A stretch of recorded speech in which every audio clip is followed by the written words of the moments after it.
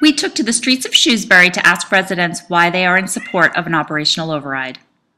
Hi, I'm Derns. So tell me why you're out here today holding a sign in support of the override.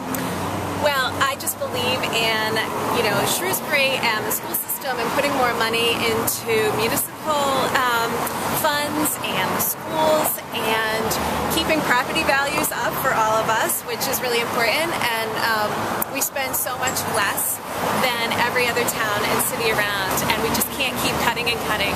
So, my family's all out here. We will do anything for this, and nobody wants to pay more in taxes, but we just believe in it so much. I'm in support of this override because this is not extra things for the schools. This is about schools keeping up with the needs that we have in the community. This is about keeping class sizes below 30 children.